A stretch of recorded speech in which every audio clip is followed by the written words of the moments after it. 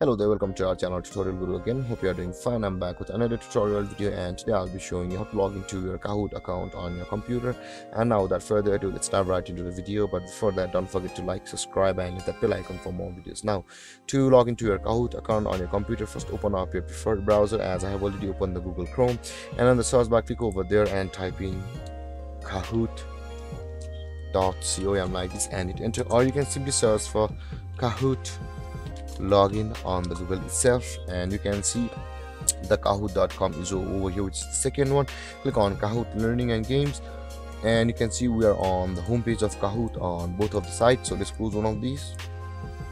Now, to log into your Kahoot account from over here, you can see the login button available at the top right corner of your screen. Click on login, and after that you'll be required to enter your username or your email address over here with which you have signed up for Kahoot, and after that enter your password over here, and then click on login to sign into your Kahoot over from over here. And if you want to log into your Kahoot with Google, Microsoft, Apple and Clever, click on this link with which you want to log into your Kahoot account. For me, let's try with the Google, and you can see this kind of pop-up will appear, and you will have to log into your Gmail or these accounts which on you clicked. Or if you have not yet created an account on Kahoot, simply click on sign up to go through a procedure to create an account on Kahoot.